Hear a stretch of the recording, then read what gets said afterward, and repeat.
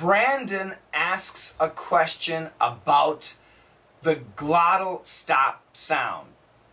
What is the glottal stop sound? Okay, you see this picture? You see how the skin, it's like a V, it opens and closes, right? It opens and closes. That is called the glottis. Glottis. So when the glottis completely closes, like, it's closed, right? No air can escape. It closes, right? It's closed now. It's closed. It's open. It's open. Closed. It's open. Closed. When I stop my voice, when I stop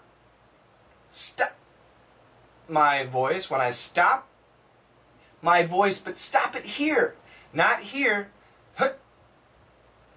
That is a glottal stop sound. Most languages have a glottal stop sound, so don't be afraid of the sound. Let's go here. The glottal stop sounds. This is American pronunciation. The proper pronunciation would be mitten, but nobody says mitten. We usually say mitten. Mitten. So, you'll notice T-N, T-N, T-N, T-N, T-N, T-N. Especially T-N relationships, we have a glottal stop sound. Mitten, mitten.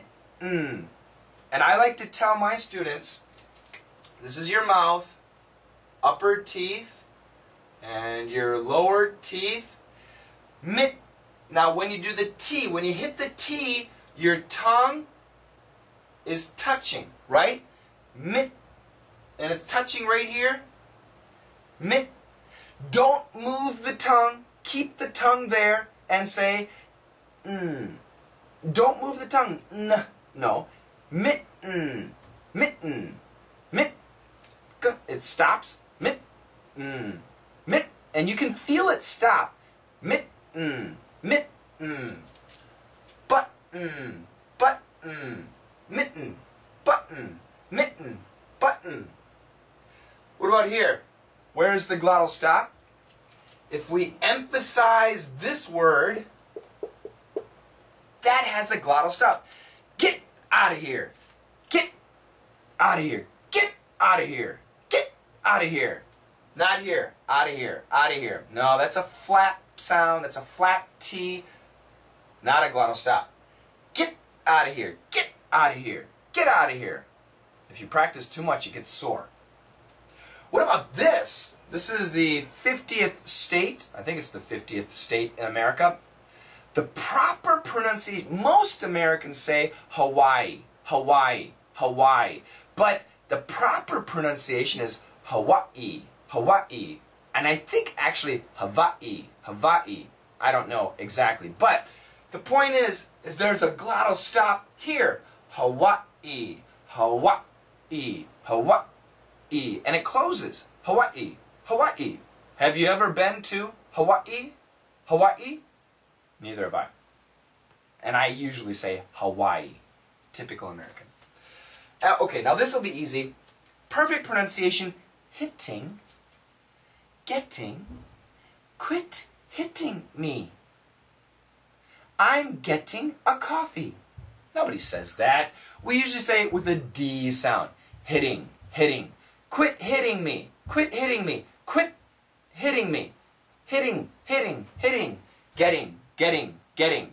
And if we use a glottal stop, hittin', hittin', quit hittin' me, gettin', I'm gettin' a coffee, gettin', gettin'. So, sometimes we spell it like this, hittin', and like this, gettin', gettin', hittin', gettin'. And finally, nothing. Nothing. Sometimes you will see nothing spelt like this because we use a glottal stop. Nuttin'. Nuttin'. Do you want something? Oops. Something. Now what's interesting about something is this spelling really changes. Something, can I see here? No, I'm right here. S-U-M-P-N. Sometimes you'll see something spelt like this. And the pronunciation is some, and with the P, we use the glottal stop. Something, something, something. So, I'll give you an example. You want something? Nuttin'. You want something? Nuttin'. Quit hitting me. I'm getting the coffee. Hawaii. Get out of here. Mitten. Button. What's also interesting, in the UK, I think they call it the Cockney accent.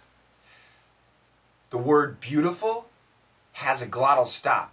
And the word beautiful sounds like beautiful, beautiful, beautiful, beautiful. Daughter sounds like daughter. My daughter is very beautiful. My daughter is very beautiful. Now British people are gonna kill me. That was horrible. What the hell are you saying? And I can't do it. But if you have a British friend, ask them about the Cockney pronunciation, and they can give you an interesting lesson. Beautiful is a beautiful lesson. Thank you very much. Yeah, sorry, I'll stop right there. Anyway, that is Shane's explanation of the glottal stop sounds. Does that help you? I hope so.